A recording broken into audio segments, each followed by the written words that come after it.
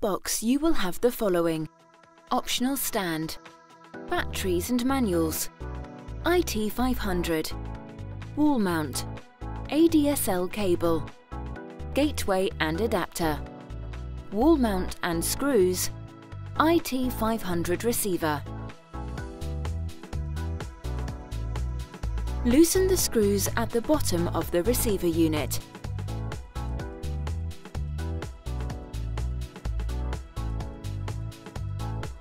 Unclip the front of the unit. Fit the back of the receiver unit to the wall using the fittings supplied. Wire up the receiver using one of the schematics on pages 4 and 5.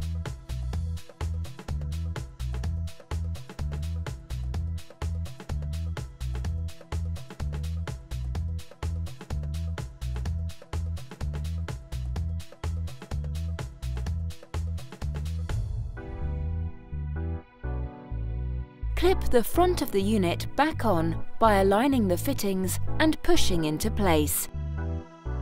Securely screw the front of the receiver in place.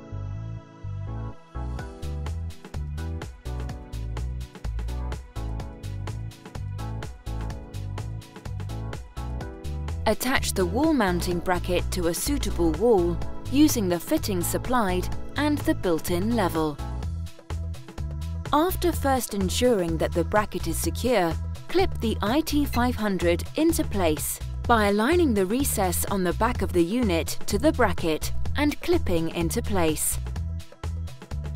Once clipped into place, ensure the unit is securely seated on the bracket. For the desk-mounted option, simply clip the clear stand supplied separately into the back of the unit. Plug in the RJ45 cable into the gateway. Now plug in the power cable into the gateway. Add the other end of the RJ45 cable into your router, and then plug in the power adapter and turn the switch on. The red light will go green.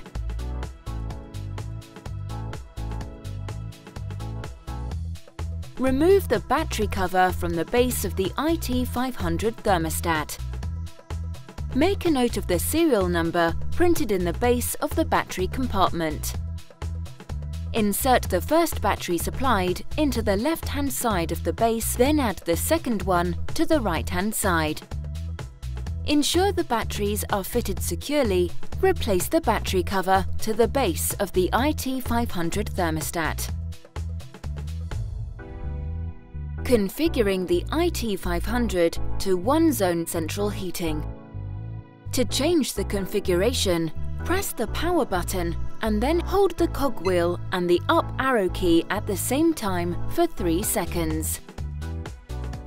2 houses and the tap will flash. Press the tick and then use the arrow keys to choose which configuration you want.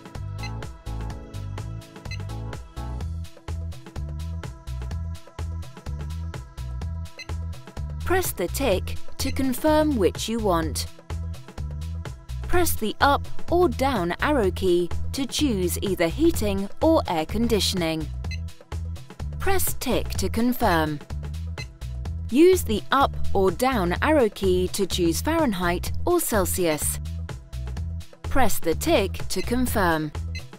Use the up or down arrow key to enter the time zone difference to GMT. Press the tick to confirm. Press the tick to confirm you want DST on. Configuring the iT500 to 2-zone central heating. To change the configuration, hold the cogwheel and the up arrow key at the same time for 3 seconds. 2 houses and the tap will flash. Press the tick and then use the arrow keys to choose which configuration you want. Press the tick to confirm. Press the up or down arrow key to choose either heating or air conditioning.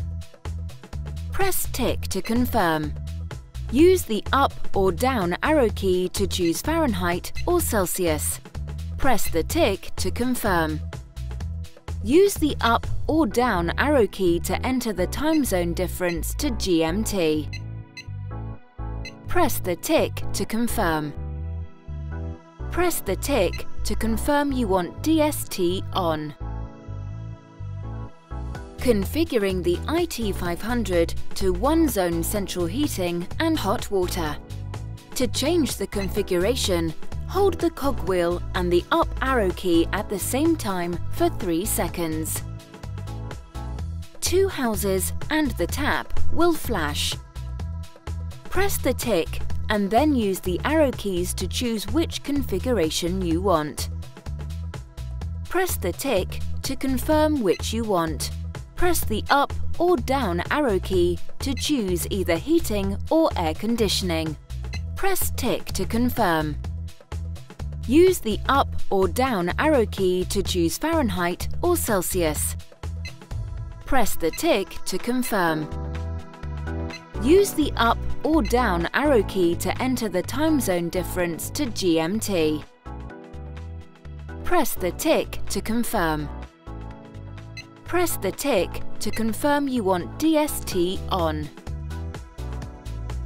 Synchronizing the iT500 with the receiver. Using a paperclip, insert into the hole marked Sync at the bottom of the iT500 RX receiver. Hold the cog and back arrow keys at the same time for 3 seconds. Press the tick key once for the 10-minute countdown to start. When the iT500 RX receiver and the iT500 thermostat are paired, then the light will be green. Press the tick again to return to normal screen. iT300. Attach the wall mounting bracket to a suitable wall using the fittings supplied. Remove the battery cover on the back of the iT300 unit. Insert the 2 AAA batteries supplied into the iT300 unit. Replace the battery cover. Align the grooves on the back of the iT300 unit and slide onto the bracket. Once in place, ensure the unit is securely seated on the bracket. To pair the iT300, insert a paperclip or similar object into the hole on the left-hand side of the iT300 for 2 seconds. A red light will flash in the top right-hand corner of the iT300. Hold the cog and back arrow key to enter pair mode. Press tick to confirm and leave the units to complete their full 10-minute countdown.